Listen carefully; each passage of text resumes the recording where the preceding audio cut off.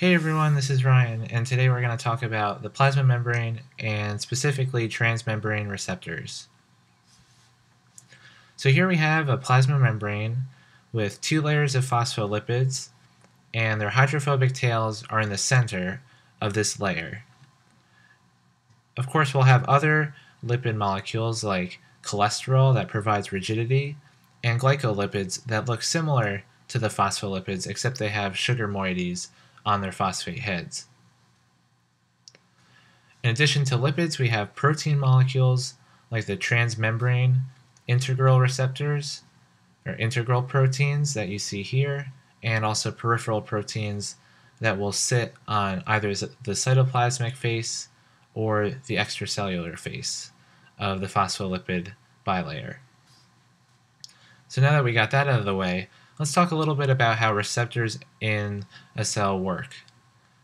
So if we're thinking about small hydrophobic molecules like urea, or a steroid hormone like aldosterone, or maybe some gases like O2 and CO2, these are all examples of molecules that have no trouble diffusing right through the plasma membrane, and because they can do that, they could interact with an intracellular receptor that typically functions as a transcription factor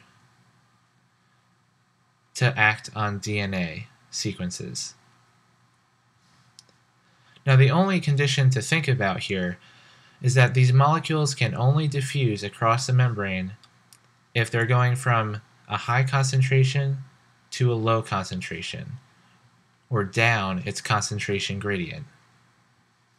And because this simple diffusion is an example of passive transport, that means that no energy would be involved in this process. Now, if we change gears and think about a hydrophilic molecule, those hydrophilic molecules cannot penetrate the plasma membrane because of this hydrophobic center. So a hydrophilic molecule could be something as simple as an ion like sodium or chloride,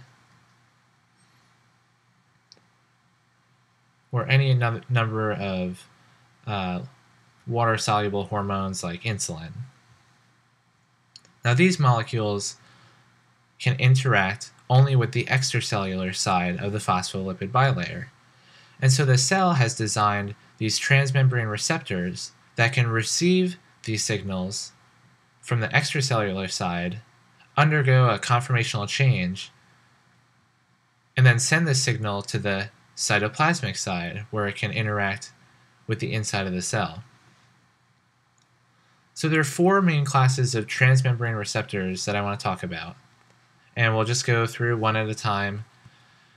So the first one is called an ionotropic receptor. Ionotropic.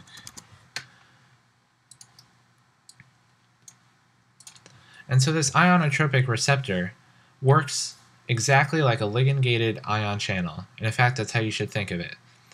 Because a ligand will bind to this receptor, and in doing so, the receptor will undergo a conformational change through which ions can pass through inside the cell.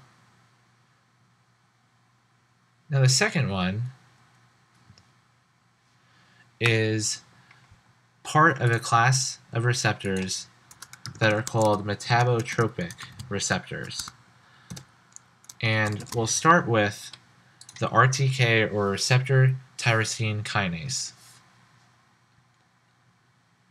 And in this case, we usually have insulin as the ligand. And when insulin binds to a receptor tyrosine kinase, there is no ion channel, but there is an enzymatic activity on the cytoplasmic side. And it will be a tyrosine kinase. So that's how it gets its name. It has a receptor side, and then it has the tyrosine kinase side. And when the tyrosine kinase is activated, it will autophosphorylate or phosphorylate itself, and then other proteins will be attracted to this autophosphorylation which will cause a whole chain of other events to occur within the cell. And this is how metabotropic receptors work. They receive a signal and then they initiate a biochemical cascade within the cell. Now, the third receptor that we'll talk about is also a metabotropic receptor, and we'll call it a Jak receptor. Now, it's very similar to the receptor tyrosine kinase, except it doesn't have an enzyme as part of the receptor. So this whole protein is simply a receptor, but it hijacks a Jak kinase, which is a cytoplasmic protein which will take the role of sort of the tyrosine kinase of the receptor that we just talked about, and it will initiate a biochemical cascade within the cell. And the last receptor that we will talk about is one that we're all very familiar with, a G protein coupled receptor. And this would also be considered one of the metabotropic receptors.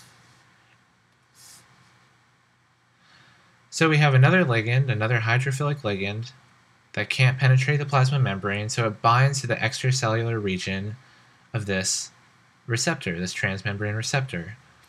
And when it does so, instead of a Jak kinase in the cell, it has this G protein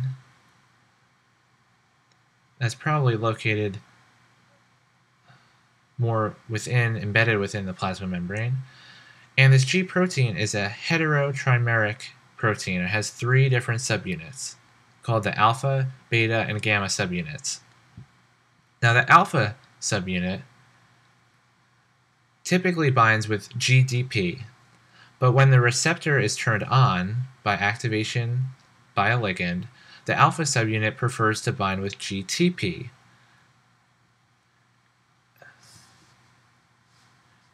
And when it does so, the alpha subunit doesn't want to associate with the rest of the G protein. It would rather chill out with this adenylyl cyclase.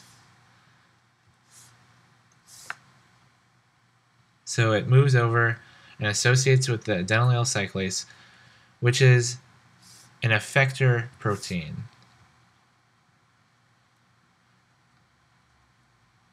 This effector protein, as I mentioned, could be adenylyl cyclase. It could also be phospholipase C, or there are a couple other ones, but these are the 2 most common.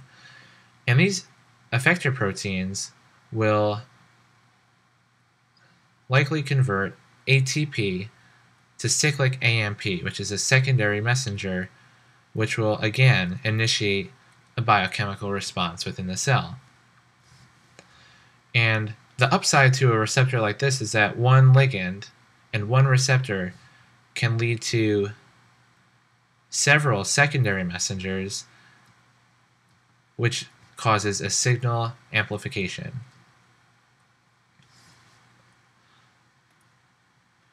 And that about covers it for all the 4 classes of transmembrane receptors.